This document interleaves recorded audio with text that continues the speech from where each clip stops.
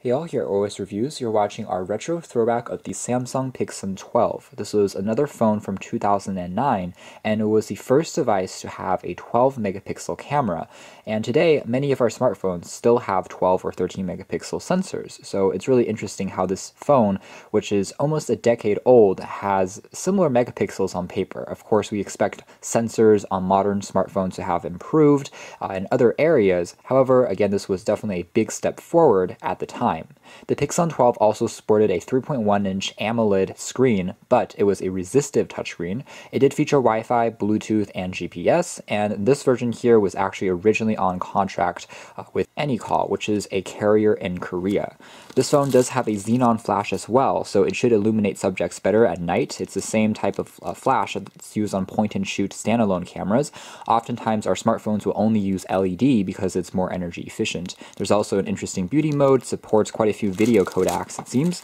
And other phones around this era include the Samsung Innovate, which was the first 8 megapixel smartphone. We also did a throwback review on that very recently, also from Samsung, but that one had a non-touchscreen display and it used the Symbian operating system, whereas this one has a proprietary OS designed by Samsung.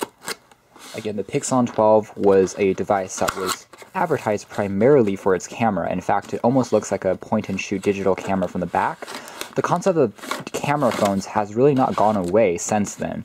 Even today, we have phones like the Codec Extra, among others, that are stylized like a camera. We also have this very interesting looking CD software for a PC studio, maybe for syncing photos with a computer, not really sure. Simply don't see that on any modern phones anymore. We have also the documentation guides, which are printed, it seems like, all in Korean. So we have just a user manual for the phone, along with another one. Actually, this one is in English. Very interesting looking carrying pouch with this almost carbon fiber like texture. There's also what looks like an adapter for headphones. It transforms micro USB into a standard 3.5 millimeters along with a microphone and a talk and end key. So that was a little accessory that you would want to not lose. And there's also, it looks like, bundled earphones as well. It's gold plated and also has these pretty fancy looking in-ear style tips. We had the charger itself, which is simply using micro USB. And there's also a micro USB cable for transferring data with a computer.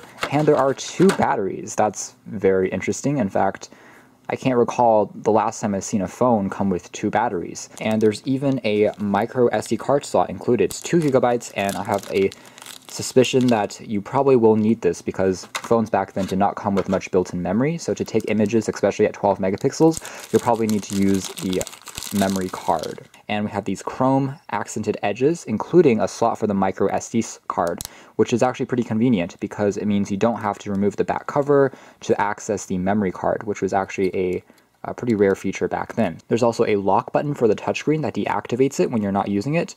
And on the other side, there is a 2-stage camera shutter key for taking images. There's a button for launching the camera very quickly, and there's also dedicated volume rockers that serves as zoom controls for the camera, which is pretty cool. The top houses a cover for the micro USB port for charging, and there's also, it looks like, a little port that you can press on to remove the back cover. Speaking of, the back cover has a very interesting design. As you can see here, it reminds you again a lot of a regular camera, especially with this grip, which is made out of synthetic leather, and the back plate is made out of metal. So as you're holding it, it really does feel like a regular camera as opposed to a smartphone. For once, the battery was actually completely dead, so I charged it up, and now we're greeted to the Samsung TouchWiz inspired UI. We have this lock screen that I can tap and hold to unlock. Interestingly, Samsung also built in gestures, so you can program different symbols and letters that will unlock it or take you to specific applications right from the lock screen. Taking a look at the home screen, we have 3 panels that we can customize. You can definitely tell that this is a pretty early smartphone OS just because the transitions here, again, are pretty slow by 2018 standards, and it takes a second for all the widgets to reload, but at least you had that option. And back then, Samsung always put all of their widgets on this little bar that you could slide up and easily maneuver. Unfortunately, there was no way to add additional widgets to this collection, but at least you have a fair selection that included time, utility tools, as well as some social media networking tools. The screen is, again, resistive, so it's not going to be quite as sensitive as modern touchscreens. You can actually use any pen or stylus to type on it. There is a little bit of optimization in the sense that you can actually press on a key and it becomes a little bit larger, so it's easier to see what you're typing as you're going along on a smaller display. Furthermore, there's haptic feedback, so the phone will physically vibrate like you're tapping on a real button as you are using the display, which is pretty cool. We also have a photo album viewer. Over here we have a Wi-Fi widget, so let's turn Wi-Fi on right now. And again, we have lots of these very interesting transitions and visualizations. Like for Wi-Fi, for instance, if we do search, what it's going to do is show all the available networks in this format that reminds me a little bit of a mesh network. But anyways, it seems like we are connected, and afterwards we can just launch into the browser. We can start something like Google Maps, and it's Java powered on this phone, and it will still load up and run just fine. There's no pinch to zoom since it's a resistive screen, but at least I can do things like I can search the map, I can take a look at a satellite view. That gives me some more details about what the traffic information is like in the Seattle region. I can also zoom in to get more details, crop around. This is the Space Needle, it seems like. And so we actually get a pretty usable experience for things like navigation still. I can also use this for turn-by-turn directions. Again, since there is a GPS chipset built right on in, I can also save maps for offline use, things like that. So let's exit out of this app. We also have access to a menu key on the bottom that can take us to the full array of applications on the phone. And from here, we can take a look at things like an internet browser. We can take a look at some of their media viewers.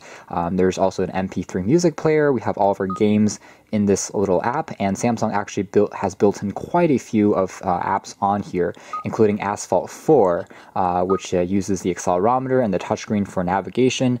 Now, most of these are trial versions of games, so they don't work quite as well as the full versions, but at least it is playable. And now the game is starting, so we can definitely tell that, again, graphics have been significantly improved in the later generations of the Asphalt games available on Android and iOS, but you can get a pretty similar idea of how the game functions on this. There's puzzle games on here as well. Tumbling Dice, which is an interesting accelerometer-based app. Not really a game, but it gives you virtual dice that you can throw just by shaking the phone, and the dice will also move. So if you're playing back a real board game, if you're trying to bet with someone, this actually is an interesting little app that's built on in. It's also found on many of Samsung's Bada OS powered phones back in the day. And the music player, it's very simple, but the interface is actually quite attractive. You can sort through music by album, by genre, by artist name, and you can hear this is what the audio quality is like.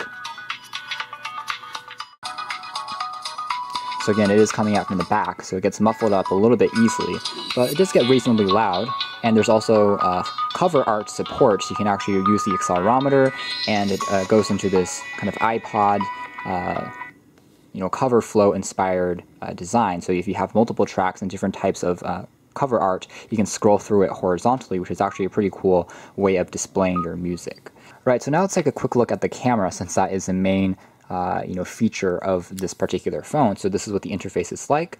It takes a few seconds for the flash to charge because, again, it's a xenon flash that takes more power than a standard LED flash that we have on the vast majority of smartphones even today. So we can see that the interface is quite simple. The icons actually go away after a few seconds of inactivity. We can take a look at how many images we can still take with the memory card, battery percentage remaining. I can also tap to focus, and on the side we can set it to various modes, including Smart Auto. The Smart Auto actually works quite well and is able to detect scenes pretty convincingly. So if you guys remember in Mobile World Congress in Barcelona, Spain, a few manufacturers were making a huge deal out of how their smartphone cameras had quote-unquote AI software that could detect scenes like landscape or faces to adjust the profiles accordingly. But this is something that actually you can find even on really early phones like this device here, as well as many other point-and-shoot cameras. In terms of focusing, I can tap once, and afterwards I can just simply press down to capture an image. Compared to modern phones, the biggest difference really is the shutter speed. It's quite slow to completely capture a shot. But something that's pretty cool is that there is a mechanical door that closes over the camera lens when you're not using it.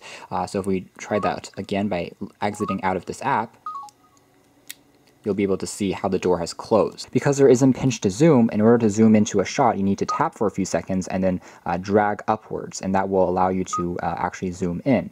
And you can see this is what that gesture is like. Surprisingly, on such a, again, early phone, camera quality is actually still very, very good. Compared to a lot of modern day smartphones, especially budget or mid-tier devices, I was surprised because the Pixon 12 actually still holds up. In fact, in many cases, it's still a better camera phone than many modern 2018 low-end Android devices.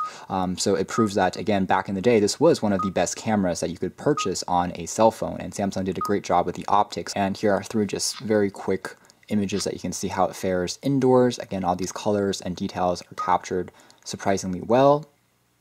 Let's try zooming in a little bit more and let it kind of snap into focus again. And we can check out all these small details on the rocks as well as in this micro landscape. So again, camera quality excellent, as you would expect from a device that's advertised primarily for its camera performance. All right, so next let's take a quick look at the web browser and see if it's still functional. And yes, surprisingly, it still works, but it's not going to be nearly as fast, fluid, or responsive as on a modern browser. Web browsing was never really a forte on this device even back in its day, but you can see that it will load up pages without too many problems, at least the mobile versions of the sites. Take a look at some of these other apps. There's Dynamic Canvas, which is very interesting because it seems like almost a primitive version of something like S Notes, as we see it on Samsung Galaxy Note devices today. On this AMOLED panel with these really nice contrasts between the background and the text, it actually makes for a pretty nice little doodling tool that you can use to jot down notes, things like that. Multitasking, you long hold on the center key, and that brings up the multitasking panel where you can slide back and forth between open apps. You can end all applications. I can even see a 3D view, which displays as kind of like a deck of cards, and from here I can tap to close an app, but you can't use any gestures.